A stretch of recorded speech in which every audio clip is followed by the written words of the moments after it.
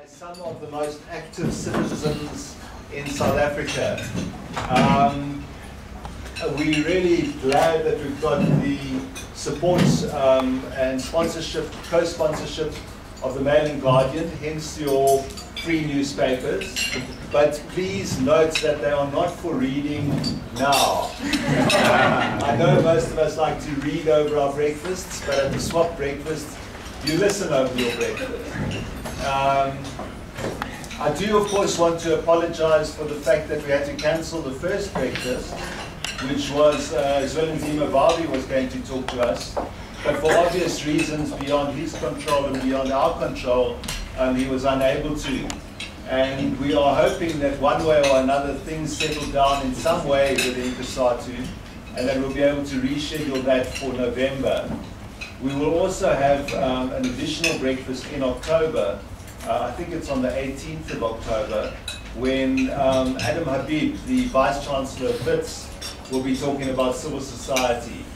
So that's the sort of overview of this semester. But I am delighted to be able to welcome, as in effect, our first speaker, Mark Heywood, from the TAC executive, or board, I think, but also from Section 27.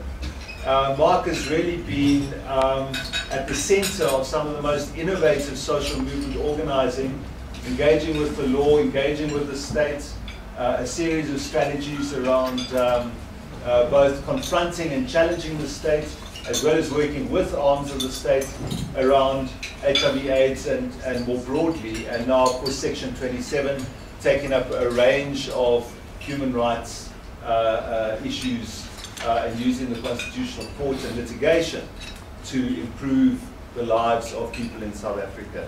So it's wonderful to have you here, Mark. It's going to be fascinating to hear what you have to say about the National Development Plan.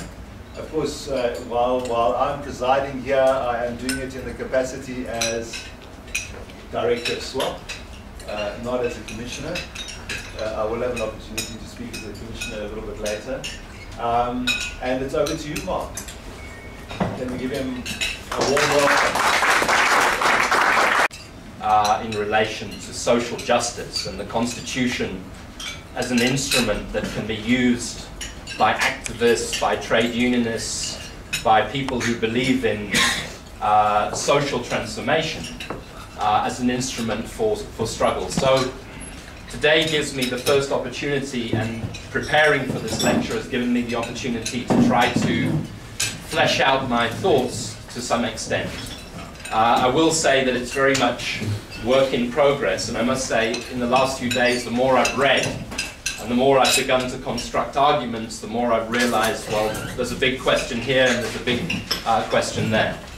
I'd also say that what I'm going to do this morning is essentially make a political argument about the law and about the Constitution in relation to society generally and in relation to the NDP in particular. But I'm not actually a lawyer. I've worked with law for 20 years. So I've smuggled in lawyers from Section 27 to help with the questions if things get too complicated or too difficult when we get to that particular point of the program. I've also changed slightly the title of the presentation, and I did this at 5 o'clock this morning. It was originally titled "The Missing Link Using the Constitution to Advance Development." But the more that I looked at the Constitution and its relation to the NDP, it struck me that it's not a passive advance that the Constitution requires, but an active demand. And it's not just development that the Constitution requires, but it is equitable development, and actually that shouldn't say distribution, it should say redistribution. So just to give you a sense of, if I can work out how to, of where I intend to go, I just want to give you a kind of overview of the argument. I want to start just by talking about the Constitution and trying to locate the Constitution in some of the debates that are taking place. You know, is the Constitution a promise or is it a compromise? Does it give power to poor people, or does it take power away from poor people? Does it give power to the government, or does it take power away from the government? What are the implications of saying that the Constitution is the supreme law of South Africa? What does that mean for conduct of government, and what does it mean for conduct when we talk about the National Development Plan? How the Constitution regulates power, how it regulates public power, how it regulates private power, and how it regulates and empowers citizen power. Once I've said a few words about the Constitution, I then want to turn to the NDP and look at the NDP through the lens of the Constitution, really making three main points. The first is that the NDP is public policy. The NDP has already been endorsed by the Cabinet. The Cabinet said that it approved the NDP, but it specifically endorsed, the language is endorsed, the objectives and the 18 targets of the NDP. That has implications.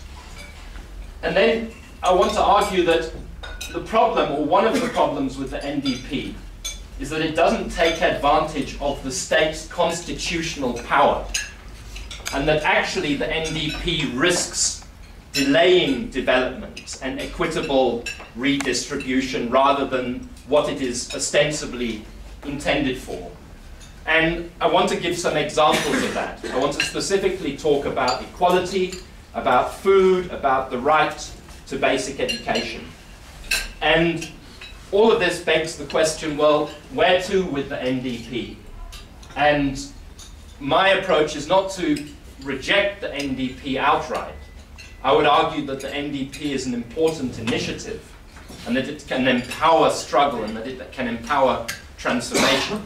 But as it is currently constituted, the NDP is flawed, and that the NDP needs to be re-looked at in the light of constitutional imperatives.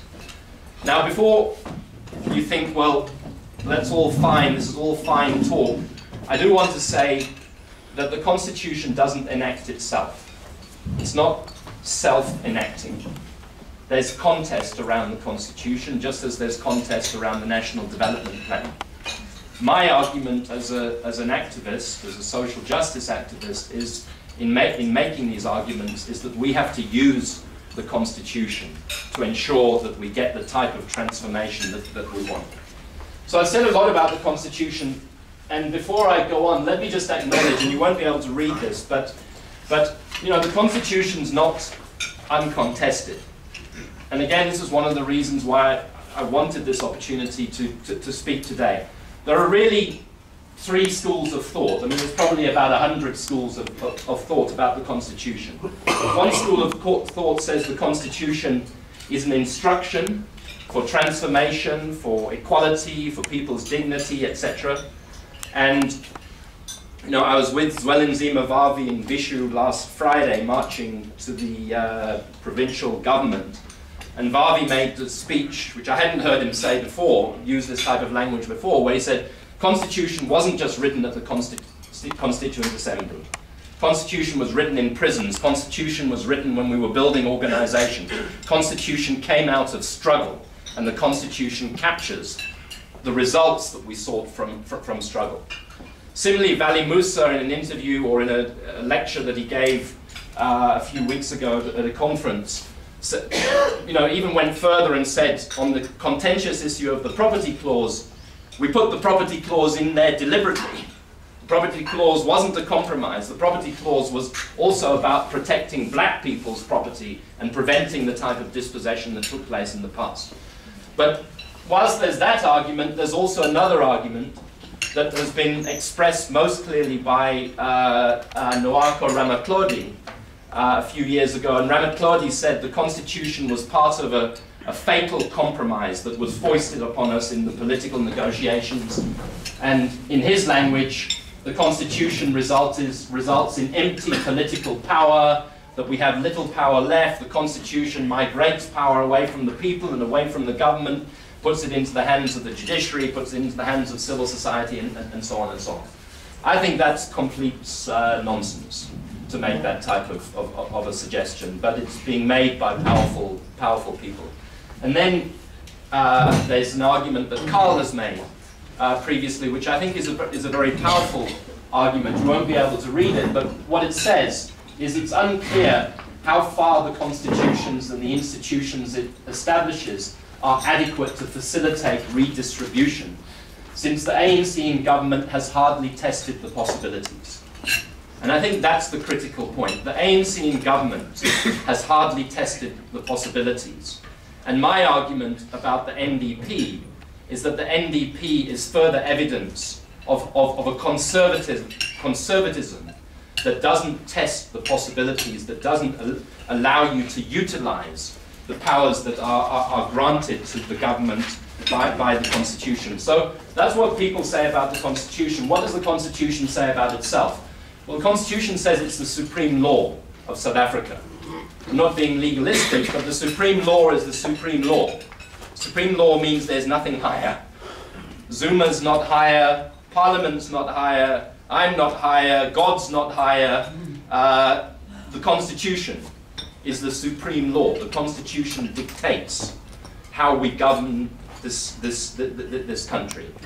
And what I've always thought is important, or one of the things that's important about the Constitution, is that it doesn't just talk about setting up a democratic state and democratic values. In the preamble, it talks about three things. It says, establish a society based on democratic values, social justice, and fundamental human rights. So the supreme law makes an immediate connection with social justice. Social justice means equality, it means equality of opportunity. Social justice means a decent education system, a decent healthcare system. It means dignity for people who are poor and for people who are marginalized. And I think we have to keep in mind this injunction around social justice. You can have democracy without social justice. In fact, in many countries, that is the character of democracy. You vote. You don't participate, you vote. There's nothing about social justice. We're instructed to move towards social justice. Now how are we instructed to move towards social justice? And this is what I find interesting and something that perhaps hasn't been properly explored, is that the Constitution is very clear in how it regulates and directs power and the use of power, particularly in the way that it is linked to social justice. And I can see that in three areas. And because time is short, I'm not going to elaborate on each one. I'll just quickly squiz through. I want to stop, though, on the issue of private power for a couple of minutes. But the Constitution regulates public power. For example, Section 195 of the Constitution says people's needs must be responded to and the public must be encouraged to participate in policy making. Remember, that's the supreme law, remember? People's needs must be responded to. Public administration must be accountable. And then something that I haven't put in a slide here, which is relevant when we come to discussing the NDP, the Constitution says that all obligations must be performed diligently and without delay. Diligently and without delay. So does that mean that we can wait, for example, to 2030 until we have constructed roofs on schools and put toilets in schools? Are we allowed to take what would effectively be 36 years to meet the basic needs? Is that diligent and without delay? But here's the argument, and here is something that I think has been controversial, and it is a particular area where the NDP doesn't take advantage of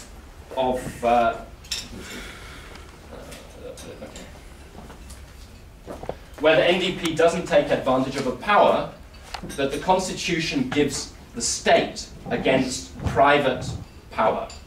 And I think one of the unfortunate things that we've seen in activism, although perhaps necessary over the last 20 years, is that a lot of activism has been directed at the state and has not been directed at private power. And in fact, in certain respects, because there's been this focus on the state and because there's been this decay of the state and this corruption of the state in many respects, it's also arguable that private power has got home scot-free, that there has been very, very little attention on the conduct of private power in relation to the Constitution.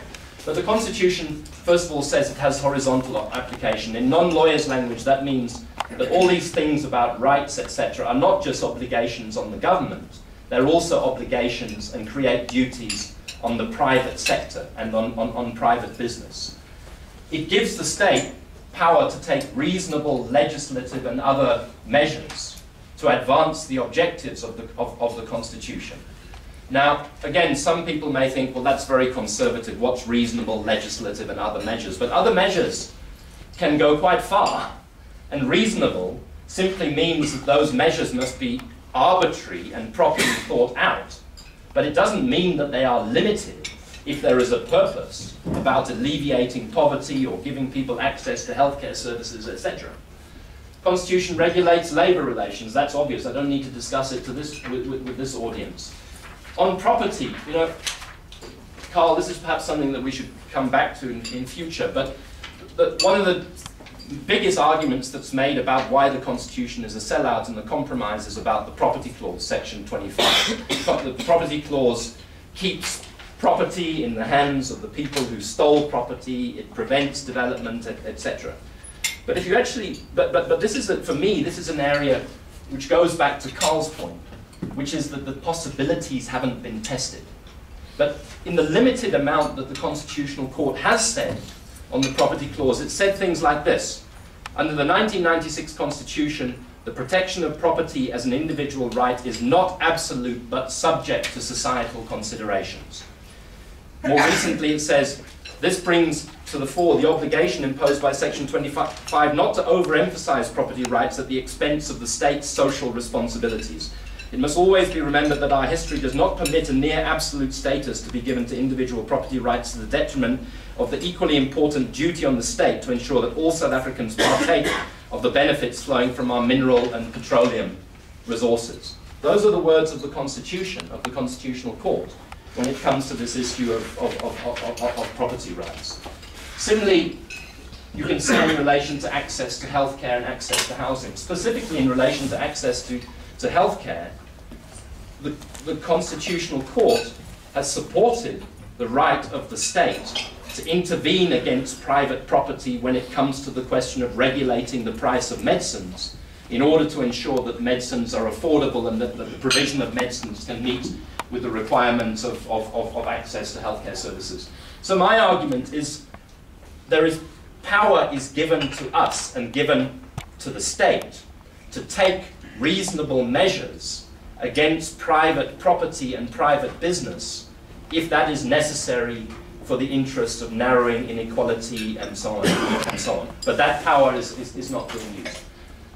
Because I'm going to run out of time, I'm not going to have time to explain this slide. But what I do want to just quickly say is that in a number of judgments, the Constitutional Court has actually set out the parameters for public policy, and I don't believe that the NDP meets those parameters. So, for example, in the famous case that's called Grootboom, which was about the right of access to housing, one of the things that the court said is that there's a duty to identify and respond to people's urgent needs.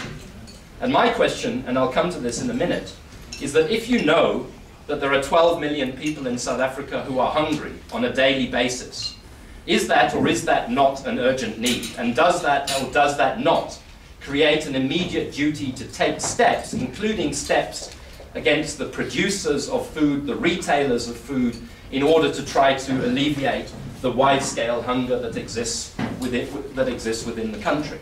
It's said that there must be budgets. Very importantly, recently, Constitutional Court has said, and this also applies to the NDP, Carl, that you can't just say we don't have available resources for a particular social program. That's not sufficient. If you're going to make an argument that we don't have available resources, then you have to show that there are not available resources.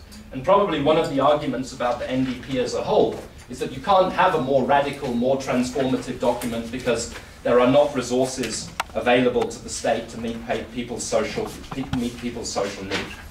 So coming now for the last 10 minutes, if I'm allowed, just quickly to this issue of the NDP. And now for something completely different. I had that thought at about 3 o'clock this morning. as I've said already, the National Development Plan is public policy. Because it's public policy, we are entitled to scrutinize it and ask questions about it, of course, in the abstract, but we're also entitled to subject it to the glare of does it meet these requirements that I've been talking about. I don't think the National Development Plan understands the Constitution. I mean, I find it quite remarkable that it's not framed by the Constitution. I find it remarkable that it doesn't seem to understand whether the Constitution is a vision or an obligation. And there's a big difference. If the Constitution is just an aspiration, okay, someday we'll all go to heaven, someday we'll get socialism, and so on and so on. That's very different from something, that's very different from something that says today you have to take steps around equality, around equity, etc., etc. And then finally, I just want to spend 5 minutes on why I would argue that the National Development Plan compromises on a number of fundamental rights. Because what it tends to do is to postpone a lot of social needs to resolution in the indefinite future, rather than set out targets for resolution of social needs and the means by which social needs will be resolved in the near future. And let me give you just a few examples of that. You know, I think the critique of the Constitution that has been made by Neil Coleman from COSATU, particularly of the economic aspects of the Constitution, is a very strong critique. And there's a recent publication, which I don't know if everybody's seen, produced by something called the Progressive Economists Network, linked to the AIDC, which has 7 articles critiquing the Constitution, one of them by Neil. But I've already talked about the fact that equality is a vein that runs through the Constitution, and equality was what we all struggled for. The NDP proposes that by 2030, and this is in the list of key objectives, the Gini coefficient will have been reduced from 0.69% to 0.6%. So we'd go from being the very, very, very most unequal country in the world to being the very, very most unequal country in the world. No major reduction envisaged in inequality. I would argue that that is not that puts a spear through the heart of the NDP in and of itself, because if you can't set more ambitious targets around the reduction of inequality, then what's the point of starting it in the first place? The second thing, just to remind you of what I said about meeting urgent needs, is that the NDP offers only when it recognizes food insecurity, it recognizes hunger, it talks about the importance of nutrition and various programs, but in quite vague and abstract, idealistic terms, not in concrete terms. So it says that no one should suffer poverty-induced hunger, thus no one should live below the poverty line of 419 Rand, doesn't say anything more than that. Again, Neil Coleman points out that that's not really the poverty line. But the point is that that's abstract. And it's abstract particularly in a context where we know, as I've said, this is from a recent report issued by the Human Sciences Research Council, that you know, in the Eastern Cape, 36% of people experience hunger, and in Mpumalanga, 29% of people experience hunger. There's another graph that I'm not going to show you that says those are the people who experience hunger. There's another level of people who are at risk of serious hunger. And that's also in the 20% and so on and so on. And the fact of the matter, from also recent research that I've seen, is that in South Africa today, a month's sufficient nutritious food for a family of 4 has been costed out at 7,000 Rand a month. Conservatively costed out at, scientifically but conservatively at 7,000 Rand a month. Now, if those are the facts, how do you address those? How does the NDP address those facts? And why isn't there a utilization of this power that you have, for example, against the retailers. Because again, research that has been done here at WITS is showing that it's the stitching up of the food market by 4 main retailers and the way that they are able to control the distribution and supply chain all the way down to the small farmer that has an effect on food prices and makes affordability of food the major determinant as whether people can buy food or not. That's a case for immediate action. On basic education, this is just some pictures, you can't see them properly, but these are our school toilets in Limpopo as it is today. You know, some of them look like Roman toilets, some of them are just full of shit, some of them are falling down. The NDP says that school infrastructure must be sorted out by 2016, which is promising and progressive. The only problem is that the recently published norms and standards for school infrastructure say that school infrastructure norms and standards will only be met by 2030. So, again, if the NDP is supposed to be guiding government policy, why is it that the NDP promises the immediate realization of an aspect of the right to basic education, but recently published guidelines postpone it to 2030? And I would say here, I mean, these are some of the facts about our schools. 31% of schools don't have a math teacher, only 25% have a library. But what's important to know here, going back to the Constitution, is that the right to basic education is not something that's allowed to be progressively realized. There's a duty to provide basic education that started in 1996, at the point that the Constitution was passed. Quality basic education. And that means that the resources have to be found by one means or another to provide young people with the education that they are entitled to. And the consequences, the social consequences of not doing this are catastrophic and are enormous for dignity and equality and productivity and a range of other things. So now I'm just going to come quickly to conclusion. The NDP puts quite some emphasis on active citizenry. I mean, active citizenry is becoming a bit of a cliche. Everybody talks about it, from Mandela to us and so on and so on. But it says active citizenry and social activism is necessary for democracy and development to flourish. But again, where you find a lacuna is that whilst there's this recognition of so-called active citizenship, in 484 pages, there's only 2 pages on access to the courts. And access to the courts and access to justice are critical if poor people are able to remedy violations that are being undertaken against them by companies, by the environment, and so on and so on. So at the level of rhetoric, active citizenry is very nice, but there's very little practical. And again, it comes down to resource issue. What would it cost to provide people with access to justice? I'm almost finished. Just final 2 points of critique. These are 2 diagrams that are taken from the NDP. NDP puts forward the idea of a minimum standard of living, which is an interesting idea that perhaps we should debate. My question is it permissible to progressively realize a minimum standard of living? I mean, it doesn't make sense, you know. You can progressively realize a maximum standard of living, but the notion that there has to be years of progressive realization to get to the floor seems highly problematic. So the theoretical construct is difficult. I put the rings around here. So this is the approach to change. So at the heart of the cog is active citizenry, effective government, strong leadership. But there aren't mechanisms sufficient for active citizenry. That then turns things round.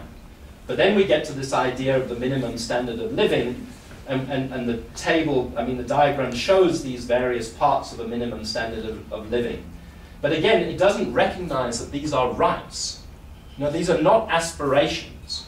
These are rights. So the right to a healthy environment is it's a right, and it creates duties. So actually, there's a state duty to halt what the extractive industries are doing in the Northwest, and that state duty has existed since 1996, because the people, the mine workers, the communities have a right there to a healthy environment. As I said, there's a right to nutrition, there's a right to education, there's a right to healthcare, there's a right to housing and water. You can't water these rights down and then place them on a floor and then say what we're going to try to do is to progressively lift people so that they can get to the floor of what constitutes a decent living. So just to conclude, the argument that we would make, particularly to comrades interested in, committed to social justice, is that actually we have to re-look at the National Development Plan. We do need a plan. And underneath the plan, we need many plans. There need to be many plans with budgets. You can't just have one big Uber plan. You need a big Uber plan, yes. But there needs to be a specific plan around basic education, a specific plan around access to healthcare services, a specific plan around food, etc., etc. But we are not going to get that if we don't exercise our own power. That's the point, because power is contested. And that's why we need to go back to the fundamentals that are part of the Constitution, the right to campaign for a cause. That's in section 19. It doesn't just say right to campaign for a political party, it says right to campaign for a cause. The right to strike, of course, which is under threat in certain respects, whether it's through the violence against strikers or whether it's through attempts to expand so-called minimum service level agreements. And then this issue of access to the courts. And I always put access to the courts. Please don't believe that we have a fetish about courts or legal struggle, etc. For us, use of courts and legal struggle is intimately linked with social mobilization of people around their rights. And that's where I want to finish and just say that I would argue that social mobilization linked to the Constitution does deliver elements of social transformation. And I just want to say on that, to bring it right up to yesterday, that 2 weeks ago we published this report called Death and Dying in the Eastern Cape, which is a very graphic report about how what's happened to the Eastern Cape healthcare system over the last 10 years. And we presented it to the Minister of Health, Aaron Motsoaledi, always with the threat of litigation in our back pocket, which he knows well and doesn't like. And we marched in Bishu with 2,000 people last Friday. And amazingly, the result yesterday, well, the immediate result was that the Minister of Health sent people to the Eastern Cape, a task team. They fired a hospital CEO, they fired a district manager who's destroyed the OR Tambo district, and they're putting in, Motsoaledi announced yesterday, that they're putting in R1 billion immediately to try to fix aspects of the Eastern Cape healthcare system. Now, that wouldn't come about, in my argument, without a mobilized citizenry. But you can't have a mobilized citizenry in abstract. You need a mobilized citizenry that takes advantages of powers. And for me, the most important powers are the powers that exist in the Constitution and that seem to get dissipated in the National Development Plan. So let me stop there. Thanks.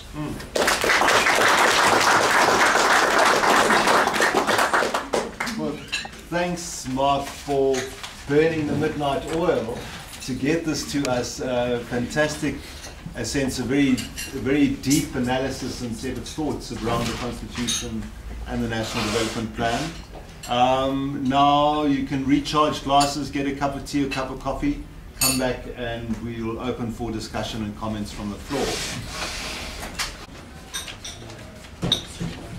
Hand at the back there. Hi, I'm Nikki Lowe. I just wanted to find out, in terms of your active citizenship, what recourse do we have to follow up on forensic audits, particularly of municipalities, where we've literally been defrauded of our tax money by public officials who are allegedly putting up toilets and so on, but nothing's happening, particularly in places like the Eastern Cape. Great. Another question, comment, controversy, disagreement, counter proposition? Mark. Okay, just on the issue of forensic audits. It's a good thing Adele Kirsten is here somewhere, but you know, the interesting thing about local government is that people actually have a lot of power, theoretically, at the level of local government, both through the Constitution, but also through the legislation that exists at that level.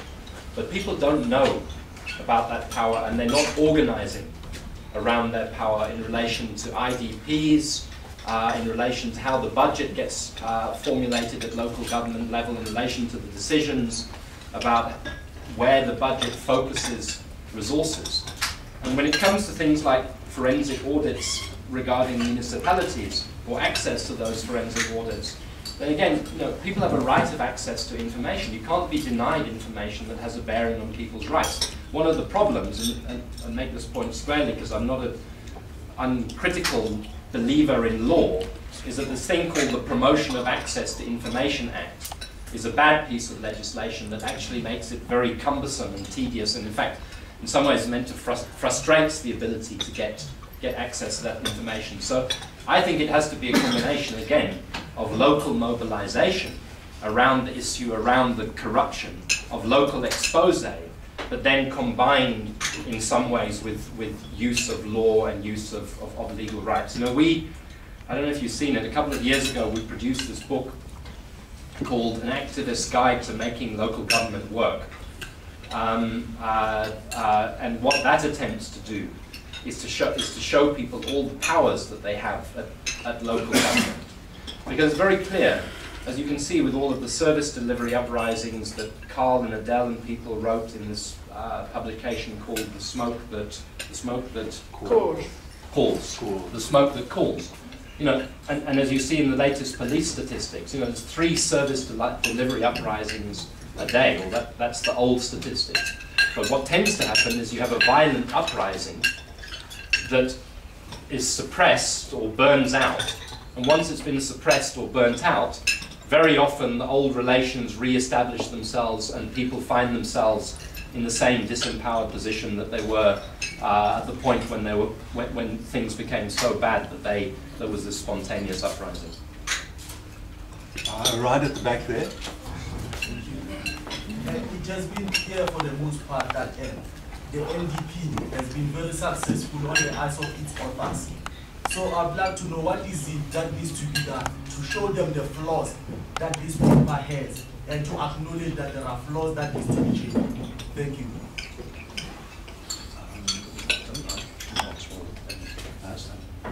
Yes, yeah. Our cameraman is saying that when you ask a question or speak from the floor, can you please stand up so that you become visible? So maybe you just go through that again as a second take. I was saying it has been clear that the NDP has been very successful on the eyes of its authors. So there are many flaws that are there. What is it that needs to be done to show them and make them acknowledge that there are flaws that needs to be changed in that thing? Thank you. Okay, there was a hand at the back here. Okay, is that Kelly? Yeah. Okay, up you get. I'm Kelly Forrest and I'm a SWAP Associate Researcher.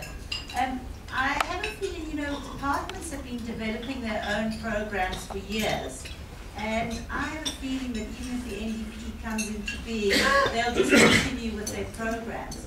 So I wonder whether you shouldn't rather be looking at departmental programs, which should be also, as you were saying, public knowledge in the light of the Constitution. I just wonder whether you could comment on that. And Jesse, you had your hand up. I am Jesse Golderman. I'm a law student here at VITS. I just wondered if you could talk a little bit more about the issue of private power and what kind of organizing work we should be doing. I mean, part of the reason some of these changes haven't happened is not just because the government doesn't want to do them, but because there's opposition to them from other arenas. And so what kind of organizing work or strategies should we be mobilizing around? Who are the sort of key people that we need to get out of the way, so to speak, so that some of these things become more possible? then next to you, I think, yeah. Thank you. Roger Roman, Danforth, please. Mark, I'd be interested in hearing what you think about the NDP as a site for activism. Clearly there's a role for the Constitution to be a site for activism. By engaging, if a community struggling for land, for example, engages with the NDP, is that in some ways not precisely what the government wanted them to do? To engage with a neoliberal little plan that is all theoretical and won't happen anyway, rather than getting involved in real service delivery and real protest and real active citizenry. Well, thank you. Yeah, thanks.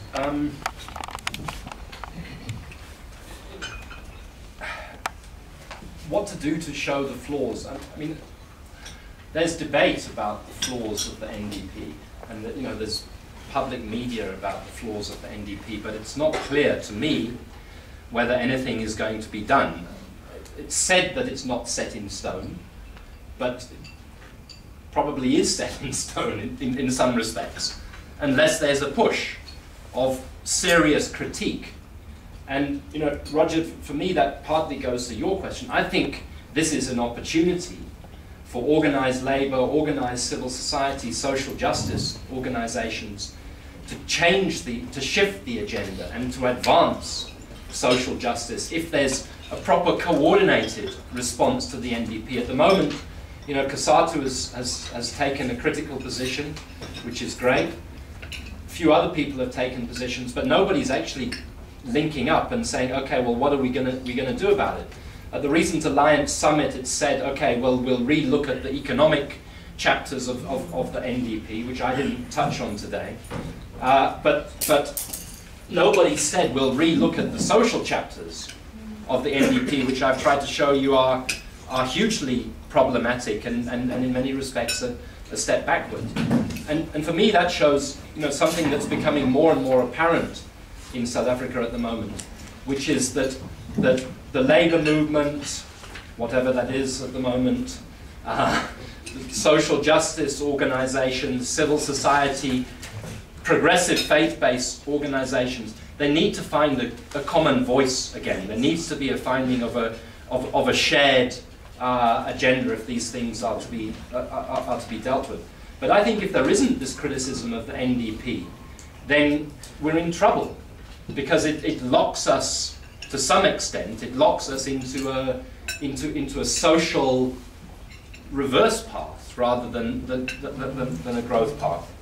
Kelly, you know, departments developing their own programs, as I said, my argument would be that you need a much slimmer national development plan, a much tighter national framework, and that underneath the national framework you need sectoral or serious sectoral or departmental programs, which again don't postpone everything to the indefinite future. You've got to identify and meet urgent needs. You know, if we don't as a country meet the hunger need, what are we going to do? But the problem, perhaps Carl, we were talking about this in the break, is that there's in many government departments now, some have just been hijacked by corrupt elements, almost totally hijacked. In others, there's very limited capacity, particularly when you get to provincial level. You know, I was in Polokwane yesterday or the day before meeting with the NEC for basic education, and that, with colleagues, and you came out of that meeting feeling deflated, because there's a bunch of bureaucrats with no vision and no idea of how to get to a vision, and they said to us, look, you come here to talk about school toilets. We don't have one engineer in the Limpopo Provincial Education Department who's capable of constructing a plan to develop school toilets. So what they do is they farm it out to all sorts of private companies that produce shoddy toilets that fall down a few months after they've been erected and don't meet basic standards. So I agree that there is a need to focus on departments, but there's problems associated with that as well. The other thing is the interlinking of departments, and therefore the need for the interlinking of plans. So if you take health, for example, you go to a rural province like the Eastern Cape, you know, you can't separate the right of a person of access to a clinic with the duty to build a road that gets to that clinic. So sometimes you've got a clinic on the top of a hill, but there's no road to the clinic. So old people, disabled people, etc. can't get up the hill. Which again, for me, goes back to this issue of local government, because from what we've studied of local government, there's such pilfering of resources of local government. It's not an absolute shortage of means to build roads. It's the resources are being pilfered because the people don't know how the systems are meant to work and are therefore vulnerable to that. The last thing on private power, again, if we're going to confront private power, not just for the sake of confrontation, but for the purposes of controlling private power, so that private resources go to people who need it, and are not just this massive skimming of the cream of these high profit levels, there's got to be some organization. Attacks on private power have been very ad hoc, if they've taken place at all. So, you know, if COSATU doesn't mind me criticizing, you know, COSATU organized marches a few years ago about food prices. But you march people to the top of the hill, and then you get them to the top of the hill, and then you forget about the issue. There's no sustaining of the challenge. There's no serious critical analysis of what is going on that is put out in public that empowers people to see, actually, I'm not hungry because there's a shortage of food in South Africa. I'm hungry because of the way food is structured. You know, there's a very good example at the moment that's just coming up. You know, we've managed over a number of years to persuade the Competition Commission to carry out a market inquiry into pricing in the private healthcare sector, which could be, you know, people are being ripped off, as everybody knows, massively in the private healthcare sector by hospitals and by specialists, etc. That could be a really important opportunity to flush out what is going on and to put downward pressure on pricing and on conduct of the private healthcare sector. At the moment, there is a big war. All the private companies, hospitals, the net cares are lawyered up. They're trying to stop this market inquiry from even starting. I mean, I'm not at liberty to disclose all of the details, but I can tell you they want to kill it before, they don't even want it to start. Literally, they don't want to start. So, you know, why are we not able to engage in that? And if we were able to control private resources in health, it would free more resources for the public's healthcare system, and also result in some sort of transference. And I think I've dealt with the issue of the NDP we've got to engage the NDP, but as it is, the NDP is very different from the Constitution. You can use the Constitution to fight. You can't go with this big document and use it to fight, because it's too diffuse and too internally contradictory and so on. Okay, Tony. Tony Davis. I think that there's a definite need surfacing for the NDP to be rewritten. And it could be rewritten on the basis of social activism if somebody who, with a good planning mind, would that be you, could appoint teams or a small group or a couple of people to examine a particular part, rather like the way in which the Bible was translated into the authorized version. Some of you may know how it was done. Because we are suffering from an excess of words and too little thought and writing and distillation. And if you go back to Peter Jeffrey's book Never Again, or to the actual text of the Beveridge Commission, and you look at Britain in the 5 years after the Second World War and measure its achievements, right, that is the sort of process that we need to meet the urgent needs of the people who live above our mineral resources, in the case of the Limpopo province. Great, Tony. Thanks. There's a hand out there. Okay, Kimani. Thanks a lot, Carl. Kimani Jung from the Foundation for Human Rights. Mine is a, well, political question, but I guess all questions are political, and it's on race and leadership. Now, one of the ringing criticisms against the very active civil society organizations is that they are essentially a bunch of white liberals, worrying about the black condition. And to you, Mark, we respect your work. I've known, the kind of work that Mark and others have done for quite a long time. But are these questions that you reflect on in your mind? And if so, what do you do about that? I mean, that's a soft underbelly, not just you as Mark, but that's a soft underbelly for any civil society organization that gets accused of, being the classical white man's bag. Yeah, poor blacks come out and help. Thanks. Jackie. Mark, can I bring you back to, I thought it was a great presentation, thanks very much. But I was especially interested in what you pointed out in the beginning about how much of our mobilization is directed at the state. And I'm not sure that there's not a whole lot of sort of Don Quixote politics going on. Because I don't think it's an accident that one oversight that the NDP is so committed to maintaining high levels of inequality. Because the 0.6 will, as you absolutely correctly pointed out, still be the worst in the world of major developed societies. But if we look at the class interests that the NDP represents, aren't there a whole lot of political implications that follow from that?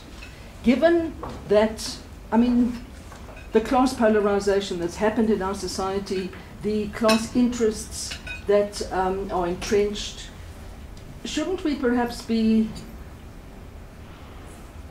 not be devoting the extraordinary amount of energy and resources that we are devoting, and that SWAP is devoting to, by having this series of discussions about a failed and class-biased document which fails to address the absolutely central issue in our society, which is the deepening inequality which affects every aspect of our social, political, and economic life. Anyone else on this round or not? There's a hand at the back there. Thank you very much. My name is Tawanda from Zimbabwe, which might influence my question. At the beginning, you spoke about redistribution, and could you